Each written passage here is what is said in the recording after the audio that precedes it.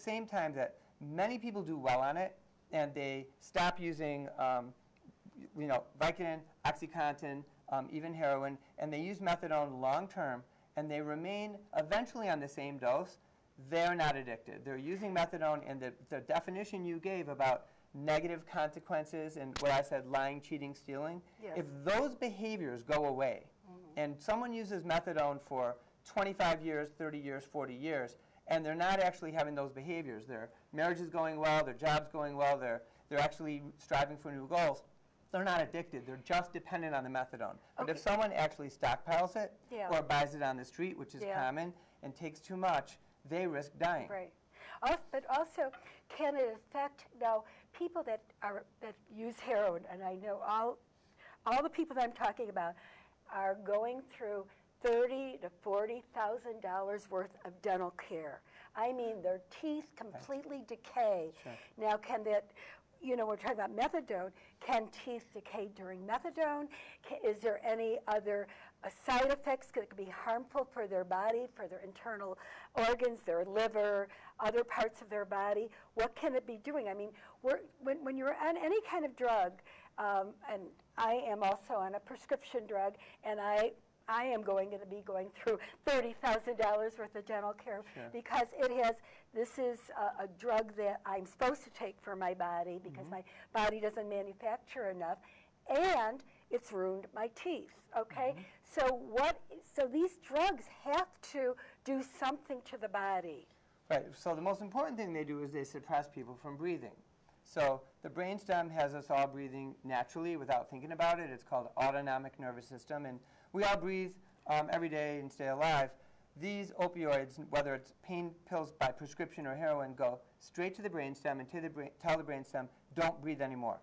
So what the folks do is they actually slow down their breathing, go into a coma. They have about 10 minutes in that state where they're non-responsive, and then they die.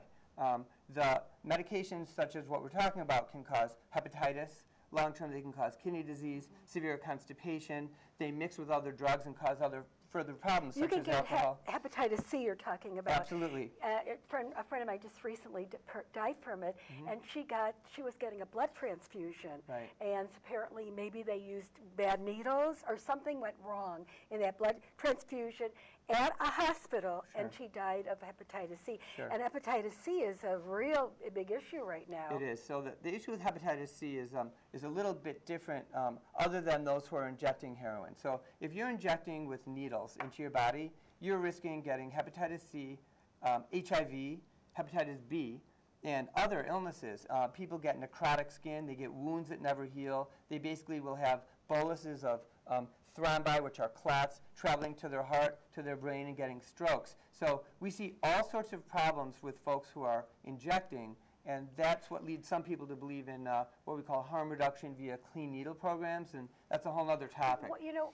why aren't the message of what's going on, you're talking about all these things, and I mean, if anybody knows all these things, they would be afraid to take a simple aspirin.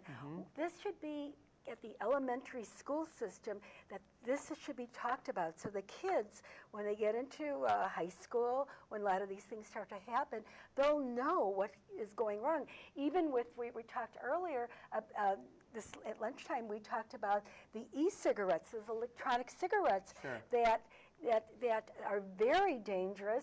The FDA, I think FDA, and I just saw an article that FDA is coming out with, are they beginning to regulate e-cigarette in the e-cigarette industry, which I'm going to have you come back to the show. We're going to talk about e-cigarettes, and that has, we talked about formaldehyde in it. Right. Formaldehyde. What is formaldehyde? And in the vapors, what is formaldehyde? Well, they use it to embalm bodies, and when we did our gross anatomy in medical school, and we were actually, going and dissecting cadavers, they were all actually preserved with formaldehyde. It smells so strong when you walk in that lab. It's actually carcinogenic. It's a horrible compound to be breathing in, and that is what vaping and e-cigarettes bring in. Let me just say, long overdue. Those of us who know about the FDA and know about addiction have been calling for the FDA to regulate e-cigarettes and this vaping for a long time. And the FDA has been extremely slow to do it. I'm going to pat them on the back and say, thank God they're doing it now. It should have been done a long time ago. What about these stores? And there was a new one that just came up in Highwood, a vaping store. You go in there. I went in there. I didn't know what vaping was. I couldn't breathe. Why are they being allowed to open up? They should be regulated. Sure. I mean, it's just like sun tanning booths. Sure. I mean, how dangerous it is for kids. And who's using the e-cigarettes? Are children, high school kids, junior high. No I even question. read junior high are Right. using it. What is going on? Okay, so first of all, I want to go back to something you said before because you made me so incredibly happy, as you did at Bluegrass Restaurant when I had my delicious salad. But I'm going to say this to you. You just mentioned the fact that we have to think about children, 8, 9, 10 years old, and educating them. You're totally right. That is something that I say every time I do a panel discussion around Lake County, every time I'm interviewed by a newspaper. That is the answer. We do need to treat folks who are already in addiction. We need to control them and maintain them in recovery throughout their life. We're not going to cure them. But the real answer to this problem, this epidemic, is starting when someone's 5 years old. Teaching a 5-year-old what addiction is simple. It's not hard. You can tell them 3 or 4 sentences. Then when they're 7, 8, 9, 10, 11, first of all, we should be screening them for mood disorders, bipolar disorder, depression, anxiety, even PTSD, and then basically treating them. Post-traumatic stress disorder. I mean, kids can have that from a number of reasons, and so ultimately, parents getting divorced. Oh yeah, they're neglected. There's abuse in the family. Basically, if we could actually diagnose and address those problems when they're adolescents, with or without medication, we don't have to get into that. But the bottom line is, someone has to listen to that child, understand about their insomnia, their anxiety, their mood swings. Then basically by the time they're 11, 12, 13, and they're starting to dabble in marijuana, e-cigarettes, vaping, alcohol, they'll already know when you've educated them their risk. And part of that is getting a family history. So our pediatricians, I'm not going to bash them, but I'm going to say that they could do a better job, partly if they had more time, to actually talk to the children about family history and the parents. If there's a family history of alcohol addiction, of someone who's had serious mental illness, suicide, other things, then you can look back to the child and say, there's a set of genes here, maybe an environmental component. You're potentially going to be more at risk than your friends. So when you're at that bar mitzvah, age 12, and everyone goes out back and starts passing a joint around, you need to think about the fact that So that's what they do at a bar mitzvah. They do, and you might think about the fact that, I'm not going to promise you that child won't try it. Okay, peer pressure is very powerful, but maybe when they have their puff or two, they'll say to themselves, I know that I'm at huge risk for this, and I want to be a ballerina. I want to be a sports star. I don't want to lose that opportunity, so I'm not going to go down that road. We're not doing that now, and that's the most important thing we could do. Now your organization is OR, right? Well, my organization in my office is called ORS. It's Opioid Addiction Recovery Services, and we treat folks. Are you doing some training there too? Yeah, we train, and we basically have counseling sessions. We are allied with Live for Lolly, which is a wonderful activist group out of Arlington Heights. And basically, what we do in my office is tailor the treatment to the individual. Since I'm board certified and also board certified in internal medicine, I try to look at the whole picture. A lot of the time, these folks who are addicted go into treatment programs for 28, 30 days. They're given antidepressants, other medicines, without even being told what this pill is and what the diagnosis is. And they don't really do, and they don't do a good diagnosis. They no. It's a cookie cutter. Right. Everybody gets the same thing. And they don't know what they have, so they come out hating pills. And the reality is, if you explain it and you tailor the treatment, patients do well when they have a motivation. When you were talking about doctors, and I want to get back to this, how can we get doctors to stop prescribing these type of drugs? So you're asking $1 million question. So first of all, and the drug companies coming in to sell the doctors in their office. Right. They don't sell them; they hand them out. Actually, perfect. 2 questions to go together. So first of all, physicians are poorly trained or not trained at all. Okay, I went to a wonderful medical school and an Ivy League med school. I was almost not trained at all on how to prescribe prescription pain pills, opioids. I was not. And the fact is that the only reason I became board certified is that I saw the problem, and one of the drug companies actually held seminars to train us, and they have a motivation, but I don't care. If I can help people, I'm glad that they're training us. Ultimately, doctors are not giving the education. So a law was recently passed in Washington. 64 of the approximately 125 medical schools that, that's med schools throughout Canada and the US, Okay. are now going to have about a 3-hour course that all those med students in those, half the med schools must take to graduate. It's sorely underrepresented. We need to have like a semester in several of those years. Psychopharmacology. Right. So the docs need to learn psychopharmacology better. They need to learn about how to prescribe properly, and then basically even in residency and fellowship. So it doesn't matter whether you're a plastic surgeon, a dermatologist, a primary care doctor like me. You have to have familiarity with it. Now the other side. So docs are coming out not trained. They're drug companies. I love your statement because you're exactly right. Purdue Pharma, and I'm going to call them out because there was recently an expose in the LA Times, and folks should Google it and read it.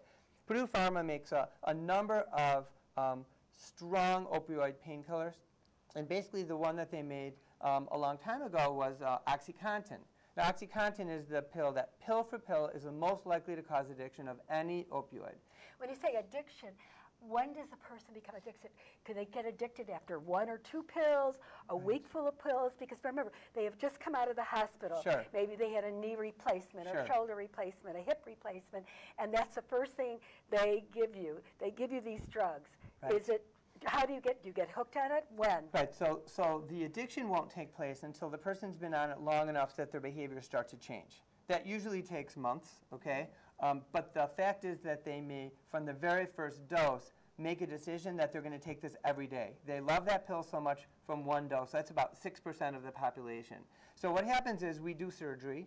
We should be giving folks 3 to 5 days of opioids, whether it's prescription pills of Dilaudid or Vicodin or Norco, 3 to 5 days, and then quickly switching them to non-opioid medications. So it should be just a few pills in the bottle. Correct. And it then shouldn't, no refills. No refills. Right, It shouldn't even be 30 pills. Right. It should be 10 pills. Right, but I've had patients who go into the emergency department with a sprained ankle. They get 40 Norco for a sprained ankle. So the fact is that there's a lot of reasons. Physicians are graded on patient satisfaction. They really don't want someone calling them at 2 in the morning complaining about their pain. They're not thinking about the consequences. And so what happens is they get that medicine. The consequences. Right, so the patient gets the medicine, they like it, like I was saying. That's a formal term, drug liking. Then they find a way to take more and more. They get their refills or they have a lot already. And ultimately what they'll end up doing is becoming really tolerance. Tolerance means the dose you've been taking is no longer working, Right. you need more. OxyContin causes tolerance very quickly because it was marketed by Purdue. They sent people to doctors' offices saying, it's a 12-hour drug. Use our drug.